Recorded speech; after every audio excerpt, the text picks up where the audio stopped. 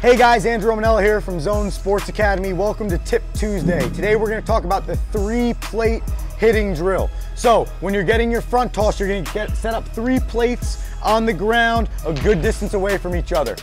You're going to start on the back plate, take about 3 to 4 swings. This far plate is going to simulate your off-speed pitch, your curveball, your slider, your changeup, pitches of that nature. As you step forward and continue to take your 3 to 4 swings, you have to adjust your timing and adjust your rate to contact to make sure we're driving the ball where we need to be. And by the time we get to the front plate, this is your dead fastball. We got to make sure our timing is on point and our hands are going to be quick and ready to hit this pitch. We can go from front to back, 3 to 4 swings here, here, and here, or we can go back to front. 3 to 4 swings here, here, and then here. And the entire time, it's just changing up your timing and making sure you're hitting the pitches you need to and when. That's Tip Tuesday.